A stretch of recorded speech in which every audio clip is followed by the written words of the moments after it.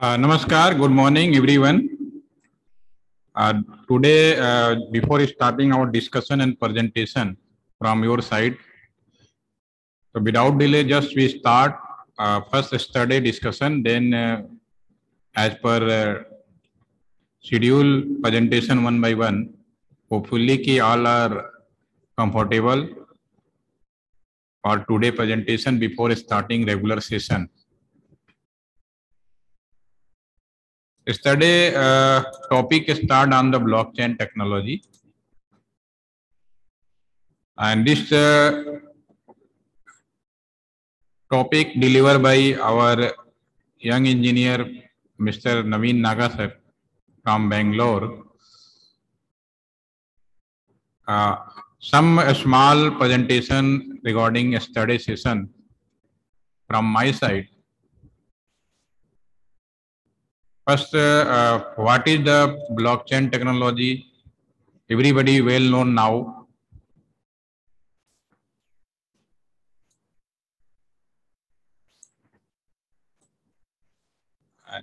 A small video for all of you.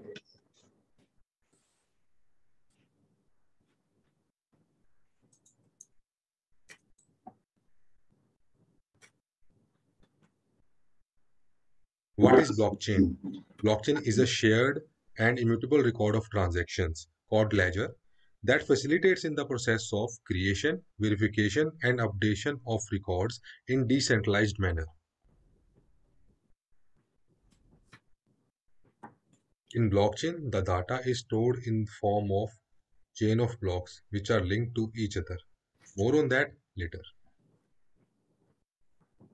How blockchain technology differs from traditional database. In traditional database, the data is stored on a central server, which is controlled by a single entity or a group of people. This provides more power in the hands of entity who controls the data than other stakeholders. This system may lead to issues such as privacy breach, abuse of authority, or hacking. In blockchain, the data is stored in the form of distributed ledger. The ledger is distributed among all the network nodes present at various geographical locations. This ensures that no one have a complete control over the data of blockchain, and any changes in data can only be carried out after consensus among the network nodes is reached. More on network nodes in a moment. Now, for better understanding of topic, let's discuss what are hashing functions and what are network nodes. What is a hashing function? Hashing function is an algorithm which, when given an input of any data, it outputs a unique code of fixed length. This unique code is called hash. Imagine hashing function as a machine. You input a data into it and it outputs a hash of fixed length. For example, Bitcoin blockchain uses SHA-256 hashing algorithm. Now let's discuss network nodes. What are network nodes? Network nodes can be called infrastructure of a blockchain. Blockchain creates blocks of data, and these blocks of data are stored on network nodes. So network nodes can be called distributed servers of blockchain network that are controlled by multiple participants. Nodes can be any kind of computing device, such as computers, laptops, or big servers. When a new block of data is created, it is broadcasted to network nodes for validation. Based on the legitimacy of data, the block is verified by the network nodes and it is added to the blockchain. Now let's discuss how blockchain works. In blockchain, the data is stored in the form of blocks. Each block contains data, hash of previous block, and hash of its own. Hash of a block is calculated by inputting the data of that block into a hashing function. Hence, when someone tries to change the data of this block, its hash changes and it is no longer the same block. As the previous block hash information is also stored in the block, its location in blockchain is fixed and cannot be changed. This makes it very difficult for any hacker to change the data inside blockchain. Also, due to decentralized nature of blockchain, copy of blockchain data is stored on different network nodes. If one of the nodes of blockchain is attacked and taken over, the other remaining nodes will detect the malicious activity and prevent it from causing any further damage. Due to this immutable nature of blockchain, this technology can be used to handle sensitive information such as secure sharing of medical data, personal identity security, money transfer and payment processing, supply chain monitoring, copyright and royalty protection. Now let's understand blockchain transaction process by using an example of Bitcoin transactions. Imagine there are two friends, Jack and Andrew. Andrew needs one Bitcoin for his blockchain-based business. He asks his friend Jack for one Bitcoin as a loan. Jack has two Bitcoin in his wallet and agrees to give loan of one Bitcoin to Andrew. When Jack initiates the transaction of Bitcoin transfer, the transaction will first be validated by network nodes. Network nodes will check if Jack really have one Bitcoin in his wallet. As in this case, his wallet has two Bitcoins. The transaction will be approved by network nodes. In case if Jack didn't has one Bitcoin in his wallet and tried to send one Bitcoin to Andrew, the transaction would have been rejected by validator nodes. All of these transactions and validations are being carried out in a decentralized way, meaning no one entity or person is controlling the transactions or data. This makes blockchain networks more secured and resistant to attacks. Thank you for watching this video. For more amazing videos,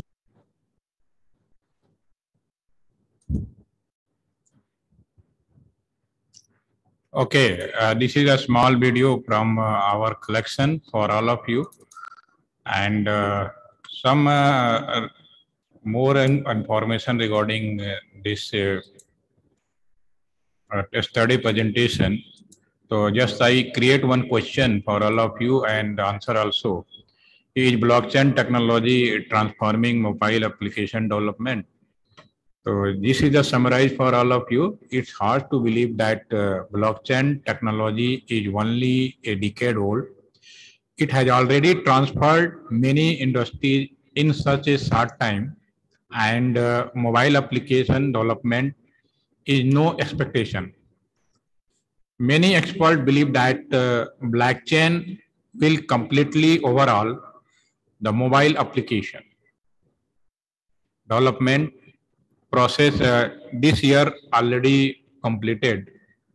This actually this blog developed by me, so I write a lot of thing in my blog. So just I taken this information from my blog site. Uh, Different point regarding this. First is the enable secure transaction due to the mobile application. One of the most significant advantage of blockchain technology is that enable secure transaction. Already we seen in the video this is the storage on a centralized decentralized network, and it is very difficult for hacker to tamper with it. This makes blockchain based mobile application ideal for business that need to conduct secure transaction such as bank and e-commerce store. Also, since blockchain is tamper proof, business can ensure that the data stored on the network is accurate and up to date. Second point, provide security and privacy. Another advantage of blockchain technology is that it provides enhanced security and privacy. Since all data is stored on a decentralized network, business can ensure that their data is safe from hackers. Also, since blockchain use cryptography algorithm, data stored on the network is highly secure. Additionally, since all transactions are transparent, business can track their data and ensure that is used appropriately. Increase reliability and transparency due to the blockchain. Data main reason is the decentralized network, and business can ensure that the data is accurate and up to date. All transactions are transparent. Business can track their data and ensure that used appropriately. Repeat again. Easy to implement. By understanding technology is not familiar, but when we go for implementation blockchain technology, it is the big advantage ki implementation of the blockchain technology is easy to implement. Many platforms provide business with the infrastructure to develop and deploy blockchain-based application. Additionally, many resources are available to help business get started with blockchain technology. Easy to access to tool and resources. Another advantage of blockchain technology is that it provides business with easy access to tool and resources. Many platforms provide business with the infrastructure to develop and deploy blockchain-based applications. Additionally, many resources are available to help business get started with blockchain technology. Hence, business can get started with blockchain quickly, easy, and fastly we can implement. Fix in application purchase. In application purchase are major problem for mobile application developer. Since all data is stored on a centralized server, it is very easy for hacker to tamper with it. This can lead to the loss revenue and decreased user trust. However, by using blockchain technology such as cryptocurrency, business can fix this problem. By storing all data on a decentralized network, business can ensure that it is safe from hacker. Additionally, business can track their data and ensure that it is being used appropriately by using transparent transaction. And final point we can from my side, make your password leak proof. Advantage of this is the blockchain technology. Data is stored on the decentralized network, and it is complicated for hacker to tamper with it. This makes blockchain-based application ideal for the business that need to conduct secure transactions, such as bank and e-commerce store. Also, since blockchain is tamper-proof, business can ensure that the data stored on the network is accurate and up to date. This 7-point conclusion regarding mobile application for blockchain technology.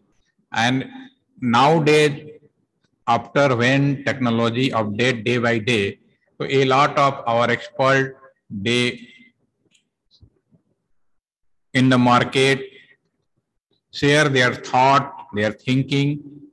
So some blockchain code by Malician Swan here, the blockchain allow our smart device to speak to each other better and faster. And Balaji Srinivasan saying that the internet is programmable information. The blockchain is the programmable security. And Fried Starson, everything will be tokenized and connected by a blockchain one day. So a lot of different thought regarding blockchain technology in nowadays. Everyone sharing and give the idea. This is just a conclusion regarding yesterday and upcoming session. And now time for presentation and more added and same by Sailesh sir. Are you there? Yes, sir, I'm here. Okay. Am I audible? Yes, sir, you are audible, and a warm welcome on behalf of LTTC and our participants and friends. Sailesh sir first starting today presentation, and he is also some focus on blockchain technology. You are welcome, sir, and I hand over to session to you if you are comfortable now. Yes, sir. Okay, sir. Request to your video on, so it is more easy for capturing. Thank you, sir. And you can now share a presentation. Welcome. Thank you, sir. Welcome.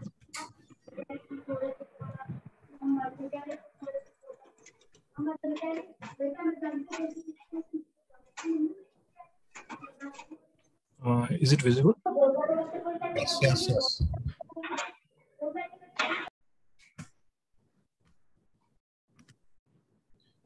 Okay, first of all, good morning to you all. My name is Sailesh Dhital. I'm from Bhutan. So today I'll be talking on blockchain technology. Since yesterday it was discussed in detail, so I won't be going in detail, but just some fun facts and general thing about blockchain I'll be discussing today. I hope I'm audible. Yes, sir. Thank you. Okay. So what is blockchain? Yesterday it was discussed very much in detail, so I'll be just putting a few points here. So as you know, a blockchain is a decentralized, distributed, and public digital ledger consisting of block which cannot be altered, which is quite secure, and it is organized in a chronological order. Similarly, a blockchain contains a cryptographic hash of previous block, a timestamp, and a transition. The below diagram shows the how hash keys are defined. The same diagram was presented yesterday in detail, so I think it's not required to talk in detail as well. It is also a real-time ledger of anything that can be recorded, such as financial transaction, contracts, physical assets, supply chain, etc. But there is no one person or organization in charge of this entire chain. Some fun facts about blockchain. Since there was a lot of research going on before 2008 on this technology, but in 2008, a group of people with a pseudonym Satoshi Nakamoto, he popularized blockchain to serve a public transaction ledger for cryptocurrency. So he was this group of people were the one who brought blockchain into limelight. As you know, blockchain can be either public or private, which means public blockchain in a public blockchain. Anybody can join and participate in the activity. Whereas in private blockchain, only selected few people can participate, and the operator of that blockchain has full access to override, edit, or delete necessary entries on the blockchain. As you all know, blockchain is gaining quite popularity, and it has a lot of uses as well. Some of them being supply chain, digital identity, healthcare, voting, international payment. But among these all, cryptocurrency and smart contracts are some of the popular technology. Now, what is cryptocurrency? As you know, cryptocurrency is a digital payment system that does not rely on any kind of bank to verify the transaction. It doesn't require a third party to verify the transaction. It is an encrypted data stream that denotes a unit of currency. So it is monitored and organized by a peer-to-peer network called blockchain, which also serves as a secure ledger for transaction using this cryptocurrency, digital currency. You can buy, sell, do any kind of transfer. From the starting point, that is 2008, when it was first conceived, from that point till now, we have more than 8,000 plus different cryptocurrency in the world. The first cryptocurrency was Bitcoin, which was founded in 2009, and it is one of the best known cryptocurrency as of today. Apart from this, some of the most popular cryptocurrencies are Bitcoin, Ethereum, Polkadot, etc. I have this small video which shows how cryptocurrency works. Using this currency, how we can buy things online, in the digital thing. Please enjoy this video.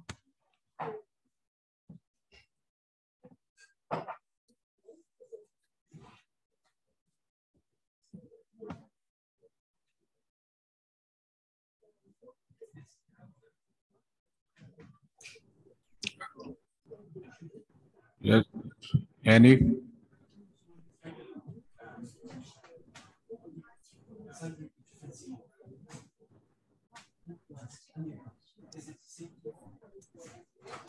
Sir, I think your presentation we can't see. So kindly go to the again share buttons and share screen. Then we can able to see what are you showing. You're not able to see this. Yeah, only sir, your blockchain slide. Basically, you share on only PPT. Okay. Again, you go to share screen option and select first number option. Share screen. Screen, yes, sir. Complete first number. Yes. Okay. Then able to you can see very here. Yes. Now. Are you able to see? Yes, a smart contract. Your PPT. Now, okay, so this video I'll play it again. Yeah, again, yes. But first, sir, before starting, first one more option you go to the topmost more button, right corner is available. Share sound of your computer. Then we are able to listen your sound. Otherwise, only video can see. First, we go topmost view option right. There are more option is available. Click on that more, and there one option you can see share sound. Computer sound. Okay. Are you getting? Yes. Now play your video, please. Okay. So I'm again playing the video. Yes, yes. There's Bitcoin. Are you able to there's hear? Litecoin. Yes. There's Thank you. Ethereum. Okay. So just what is cryptocurrency and how does it work? Essentially, it's digital money that is bought and sold online. There are no bills or coins. It's not based on another asset like gold. And it doesn't go through traditional financial institutions like banks. Instead, these currencies operate in a completely decentralized system that uses so-called blockchain technology to track transactions. To see how this works, let's look at how you buy something with cryptocurrency. Say that Alice wants to buy a bike from Dan using Bitcoin, her cryptocurrency of choice. Alice begins by logging into her Bitcoin wallet with a private key, a unique combination of letters and numbers.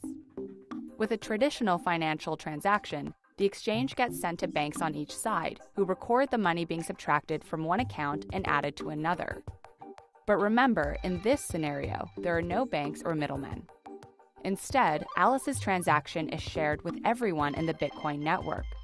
These networked computers add Alice's transaction to a shared list of recent transactions, known as a block.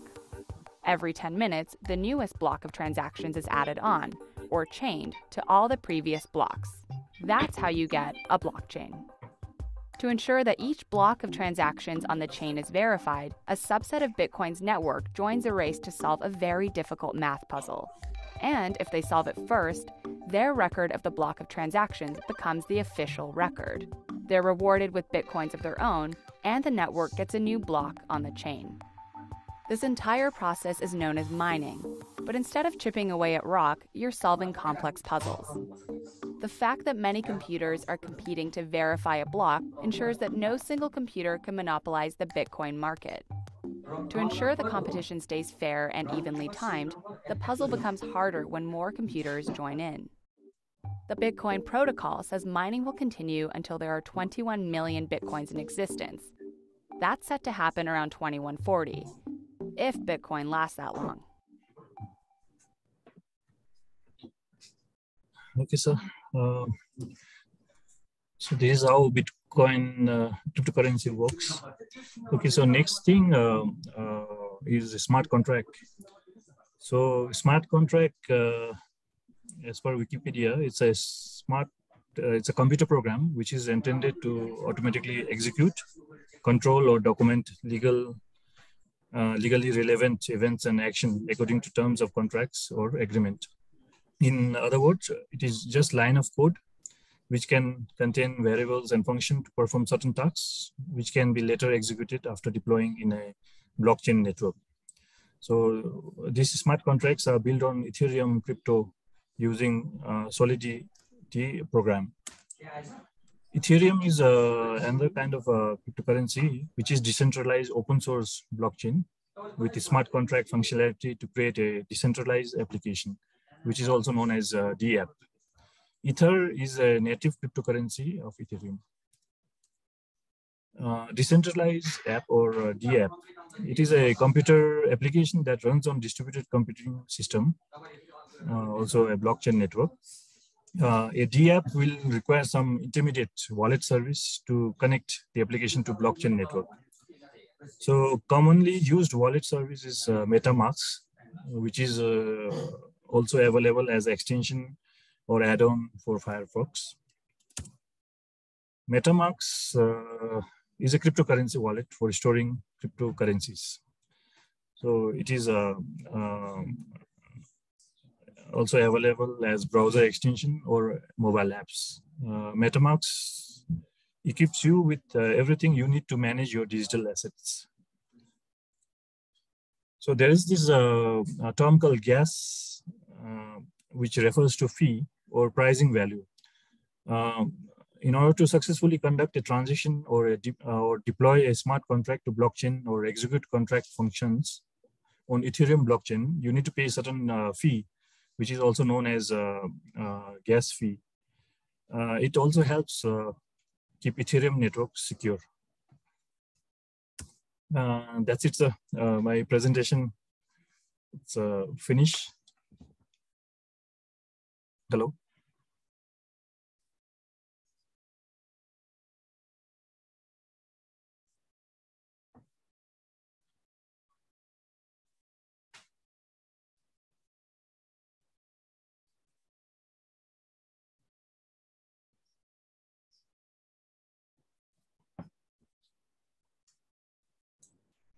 Hello, sir. Thank you, Sailesh, sir. Very nice presentation and a small video. Thank you, sir. And thank you to, because you are prompt result and presentation. And next presentation from our Sri Lanka team. Priya ma'am, are you there? Are you ready for the next presentation? Yes. I'm welcome to you. And your topic is information security and data breaching and hacking. So are you going this presentation alone by your team? With my team. With my team. Okay. Okay, I'll share the screen, sir. Okay, no problem. So you can share a screen, and on behalf of LTTC and our APT participant and friend, a warm welcome to your team for today's presentation. And now you can start. Thank you.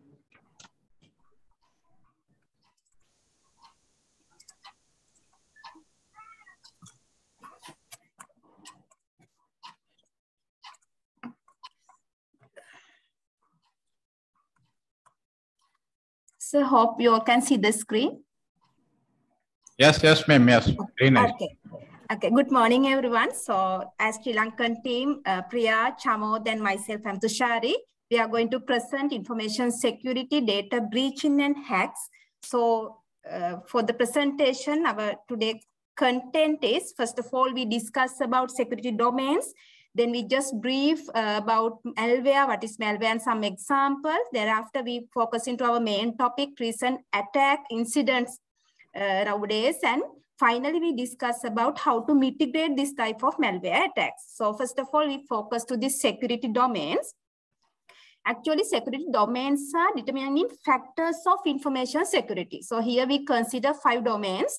So first of all, if we are dealing with information security, the first domain is to properly identify what are the attacks, threats, and vulnerabilities available in the industry, actually with the new technologies and new devices.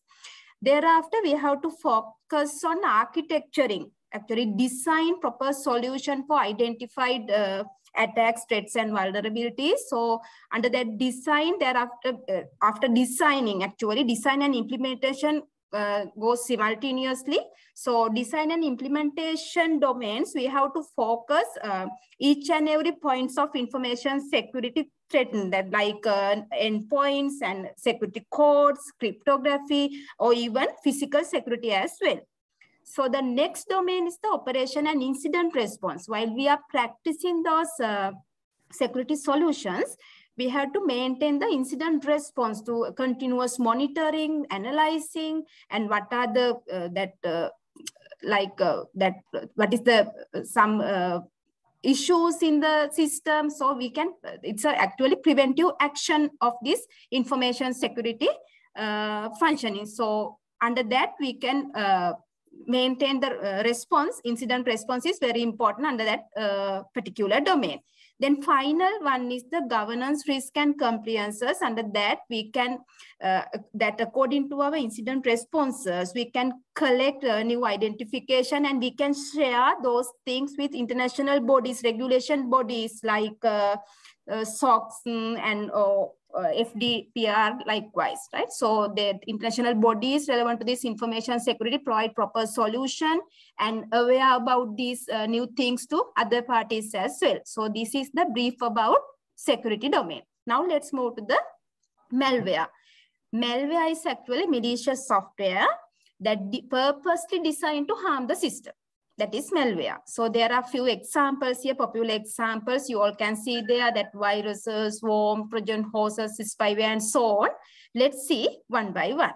So as first step, we focus to viruses. Actually, past few months, we faced that coronavirus effect. So we all aware that corona is spread because human gathering is there, and also no preventive actions are there. Same way in computers, viruses spread throughout the system with the use of human actions.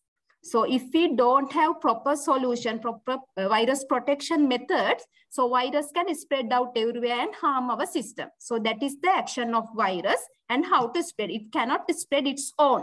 It needs human activities like inflected email attachment, an inflected program, or even inflected storage device like our USB devices. Through all those stuff, they can spread here and there and harm to our system. That is called virus malware.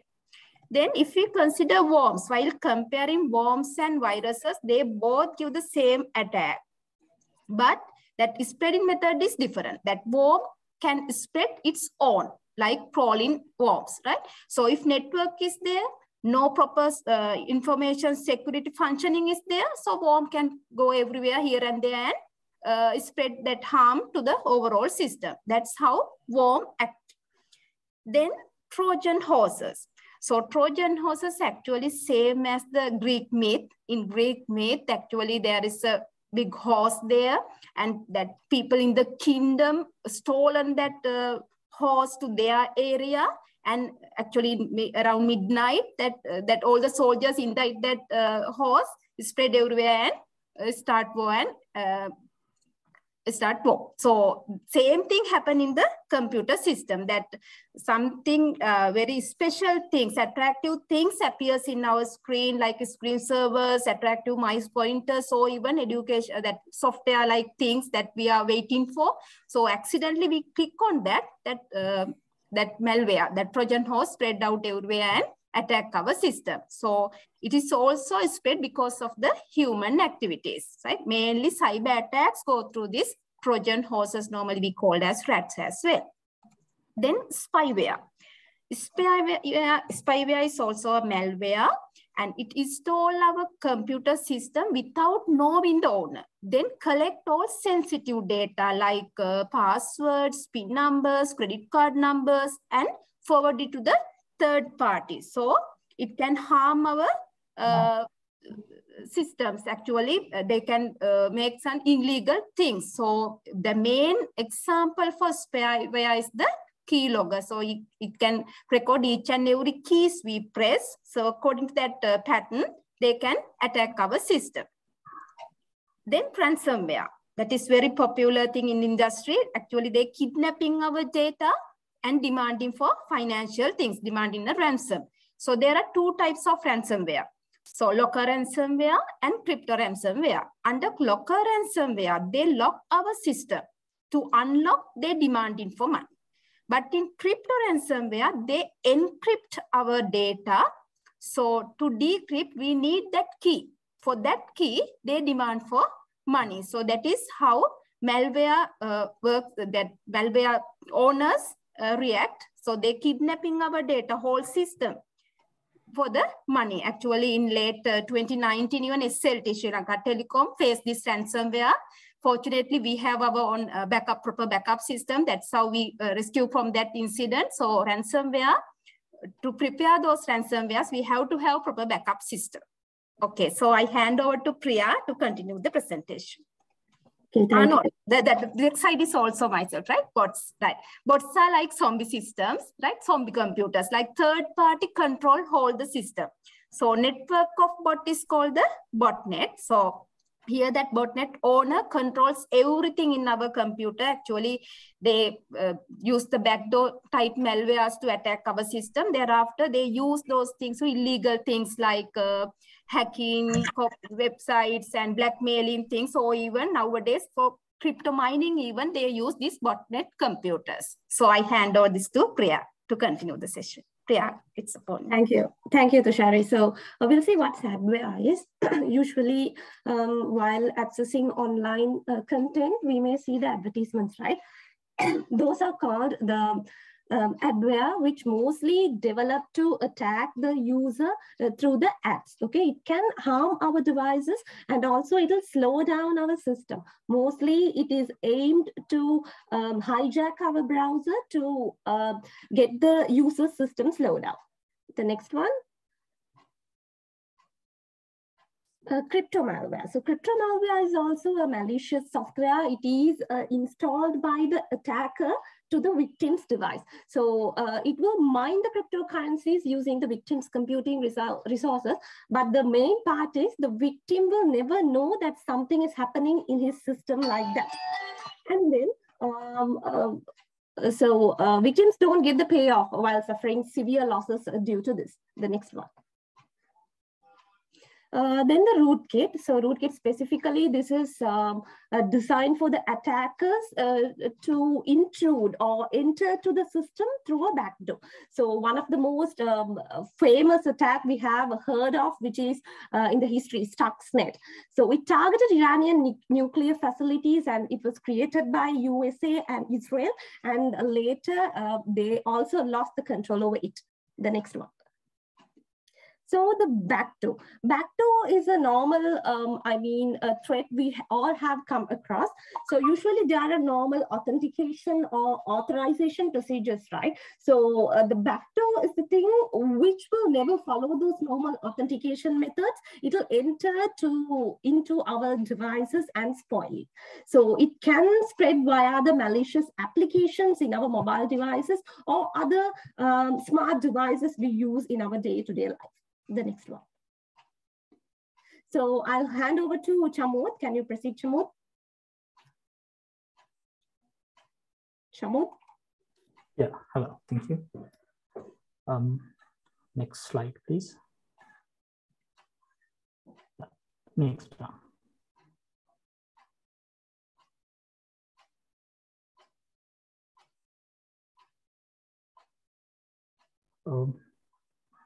Next slide. Yeah. In next few slides, I will focus on the major data breaching incidents that happened in past recent years. As you see in this slide, it shows the major data breaching incidents from 2019. I took this data from sites called informationisbeautiful.net. If you visit the site, you can see number of incidents from 2005 and see how the incidents increased when it comes to 2022. Next slide. Yeah, so the first data breach is Yahoo breach. It happened in between 2013 to 2016. It breached nearly 3 billion user accounts according to the statistics. The largest data breach in history of one of that is Yahoo. It suffered for several years. Not only it's the biggest breach according to the number of affected users, but also feels like a massive one because of all headlines. The flood of ongoing news coverage was understandable. It took the company to a long time to figure it out just how big data it was dealing with. So news kept dribbling out. It turned out to a company was hacked by Russian spies, giving the security breach and even grimmer outlook. Yeah, the next, okay. The next one is the Aadhaar breach, happened in 2019. It breached identity and biometric information around 1.1 billion Indian citizens. The Aadhaar breach is the perfect example of a massive cybersecurity incident, if ever there was one. The world's largest ID database, Aadhaar, was established by the Unique Identification Authority of India in 2009.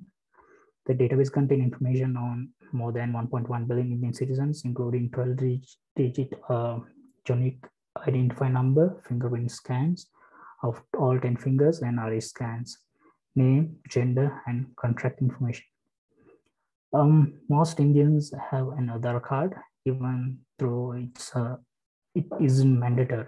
However, the card is required when applying for state aid financial assistance, buying a cellular SIM, opening a bank account, enrolling utilities likewise. Let's see, the recorded per leak. The amount of data was the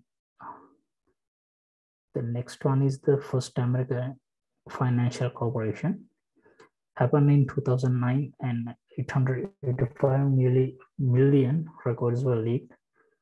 The American Financial Corporation, the largest title insurance provider in US, exposed 885 million records. The biggest data breach in 2009. Real estate buyers and sellers partners up with First American to secure properly transaction, sharing in-depth personal and financial information with the company. Instead of protecting the sensitive data it collects, the insurance company let it sit unprotected on its website, accessible to everyone and anyone. How it happened was the database was first discovered in independent security journalist. He tipped off about this major data breach by a Washington-based real estate developer who was working with First American. He was the one who first noticed that First American's website was leaking records, potentially hundreds of thousands of them. He realized that anyone who knew the URL of a valid document on the insurance company's website could view other documents just by adding a single digit in the link.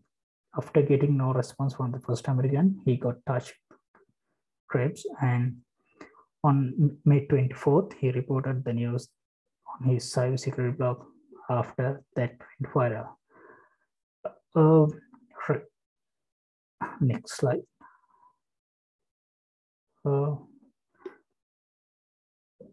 This is the Facebook data breach happened in 2019. Nearly 540 million records were breached. During its 15 years of existence, the Facebook had more than its fair share of cybersecurity breaches, with approximately 2.3 billion active month users. Facebook collect and store enormous amount of data.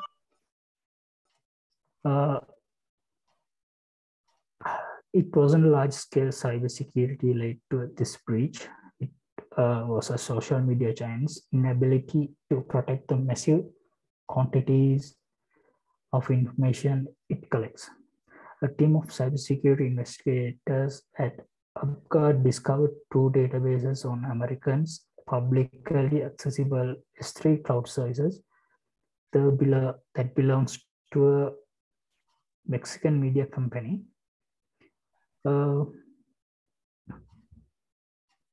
The following data were breached, like 145 GB, more than 540 million records like comments, reactions, account names, Facebook IDs at the pool of database or similar content, but more detailed information. Next slide. Next one is the Marriott data breach, happened in 2018. Nearly 500 million records were breached. This is the most affected world's largest chain of hotels, definitely stand up, affecting approximately 500 million records among the sensitive credit card information, passport numbers, and classified as a major breach. 1 year after a leak was discovered, it remained unclear who was behind. The fact that the stolen records have ended up on a dark web. That with the fact that the Marriott is the main hotel providing US military and government officials focused suspicious on Chinese state sponsor actors. Next slide. The last one is the Friends Finder network data breach in 2016. Breached nearly 412 million user accounts. Before the gravity of the Yahoo hack was published at the end of the year, the Friends Finder network leaks was considered the biggest amount data breaches of 2016. Some 20 years worth of data, 412 million records on the users on the adult entertainment and dating network were exposed due to a malicious attack. The affected individuals were registered users of 5 websites under the Friends Finder network. The data breach was 6 databases with information reaching back in 1996, launch of Friends Finder network. Hackers stole usernames, email addresses, password, plus private and public keys for the company servers, source code of credit card processing, user management, billing database, scripting of internal IT functions were also breached. Next slide. Okay, so I'll take this from here, Chamod. Thank you so much. Okay. So till now we have seen what malware is and the recent breaches which happen in the world. So the most important thing what we have learned here is we have to take the security threats more securely. So even the big governments or the large enterprises are being attacked with these threats. So how about the small business or the medium grade businesses? So with the IoT devices nowadays, the data we receive into the organization is increasing exponentially. So we have to make sure the data what we maintain, maybe the organization data or the customer data, how it's being safeguarded without being attacked by the attackers. So there should be the law and orders or the penalties to be made to the organization which fail to maintain a good secure in their environment. So the next one. And also we have to make sure the awareness, proper awareness and the training to be given to the staff in the organization. So now we'll see how we can prevent from the malware. The basic thing we all know is installing antivirus software. Not only installing, we have to make sure it is up to date. And whenever we are using the system or the specific applications, or when we are connecting the external devices to the computer, everything will be scanned and then be used. Next one. So the firewalls actually, we all know it acts as a barrier between the environment and to the system. So it usually filters out the desired traffic and let that go into the network, right? So using firewalls will reduce the threats and make our organization more secure. And anti-spyware is capable of fighting spyware by scanning all the incoming data coming into our environment. So usually it automatically scans the devices and the system. The next one. So keeping the OS up to date, so we all know the OS providers release the security patches now and then. As a user, we have to make sure that we are up to date and we are upgrading with the security patches. And secure network, even though it could be our home network, or if maybe we are using a private public networks in the public. So we have to make sure always the transmission are happening in a secure manner. We have to make a secure password to our home network. And we have to, we can avoid using the common Wi-Fi networks without the passwords, possibly in airports or maybe in the coffee shops. We can avoid transferring the confidential data over that. And the strong password, we all always make and forget the passwords, right? So we have to make sure it will not be guessed by a third party. And we have to make a secure password with the heart symbols, numbers, with the combination of that. It will secure our network.